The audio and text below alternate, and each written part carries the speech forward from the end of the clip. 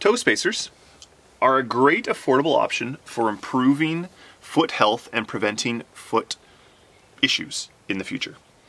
They assist with improving the orientation and alignment of the foot, while helping also to alleviate the tension that can accumulate through years and years of wearing a shoe. Now, not all shoes are like this, but most are. What happens is the widest portion of the shoe is at the metatarsal heads. But what you can see on my feet, the widest portion of the toe is actually the toes, not the metatarsal heads.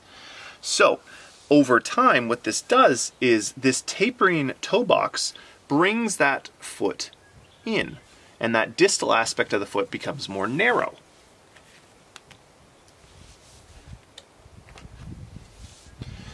If you've looked at a baby's foot especially, you can see that they have quite a wide foot.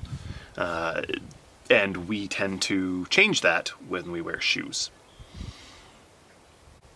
So over time, as that foot narrows, we tend to have problems. I see a lot of subtalar issues that I have to treat because it gets quite rigid from this orientation of the foot. Your interdorsi muscles between the metatarsals can get quite tight, sometimes causing things such as Morton's neuroma. But primarily, it brings the angulation of the big toe in. Now what this does is it causes a mild collapsing of that arch and limits first toe extension, which we require for push-off in walking. So you have 3 points: big toe, small toe, heel, to create that tripod of the foot and a good solid arch. As we start to lose that first toe and it goes in, we kind of lose that tripod. And you can see even just with me wearing this elastic band around the toes, it's starting to kind of drop in. This can, over time, lead to what people refer to as a bunion, where the angulation of the first toe comes out and we can't quite correct it. But toe spacers can help prevent that and hopefully avoid it from getting any worse. So, when wearing a toe spacer, approximately 5 to 10 minutes to start a day after you get home and take off those shoes can help to alleviate that tension and orient that foot more appropriately. So, barefoot around the house, again, to start about 5 to 10 minutes a day. As you grow more accustomed to them and don't have discomfort as much, you will have discomfort with these. They can quite irritate the toes on a regular basis initially, but I know people that wear it for hours, even people that sleep with them.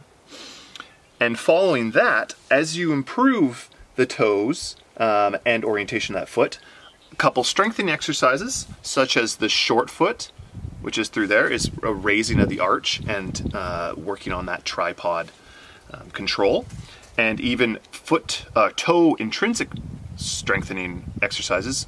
Both of these exercises will be linked below, and even a first toe strengthening and mobility exercise. As I was saying, as you kind of move forward, you can get into what a more appropriate toe box shoe. I wear a lot of Vivo barefoot, but there's a lot of other brands. Lems, Hoka also make different ones, Ultra as well. And what you can see is you don't have as much of that angulation of that first toe coming in, and you have more room for that foot. Now with these shoes, if you are transitioning to them, do know they will take a little time to get accustomed to. They are great, but especially if you're a runner, don't just jump into them. Slowly build up that time with them. And that is a little bit of a summary of why toe spacers are a good affordable option for just improving foot health. If you have any further questions, please comment below. And as I said, I'll link a couple little exercises that you can work with alongside using toe spacers at home.